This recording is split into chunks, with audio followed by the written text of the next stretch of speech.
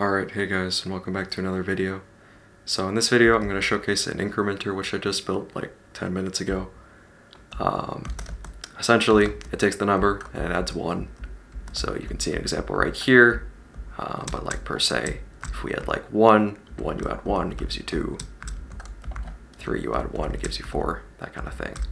Also, if you want to, you can just turn the carry in off, so then it gives you the same number in the input and the output.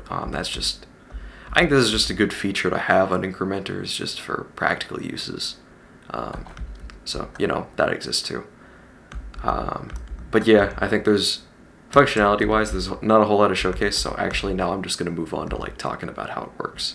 So if that's not interesting to y'all, then like, I mean, you're welcome to leave. I'm not holding you hostage here.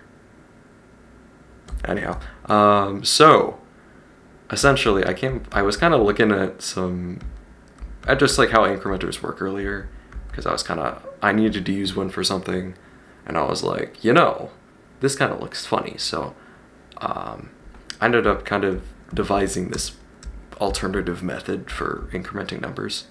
Also, if this has been like done before, I don't know, man, like yell at me in the comments or something, but like all I'm saying is that like I don't know, man, I just kind of came up with this. So maybe it's happened before, maybe it hasn't, I don't know. Anyhow, I'm ranting. Point is, essentially, I was looking at a number and I'm like, you know, there's actually kind of like a theme to all incremented numbers. And that's that you can split them up into 2 sections. So you're gonna have your first section, which is just the same, and then you're gonna have your second section, which is the inverted version. And the way you determine where these sections are is when the first 0 appears in your original unincremented number. And there's actually a pretty simple reason for this. So in binary, if you have 2 1s, then it'll, like, if you plug in like 2 1s into an adder, then it'll, you know, create a 0, and then it'll output a carry 1. And so essentially for all your 1s, they're going to turn into 0s and output a carry 1. And that carry 1 is going to continue to propagate upwards until you run to your first 0.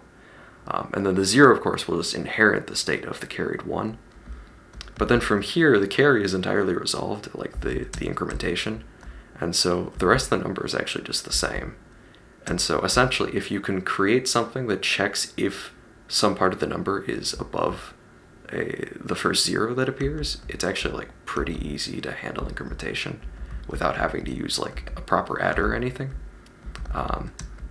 So essentially, this was kind of based off like a cancel carry adder, where you have like a central cancel line that's essentially going to say, like, when we get above a certain point, you're going to stop using this, which is going to invert the number, and you're going to send the number through this double inverter, which is going to give you the normal value. So essentially, all the things that are below the first 0 are going to be inverted, and all the things above are going to come out normal.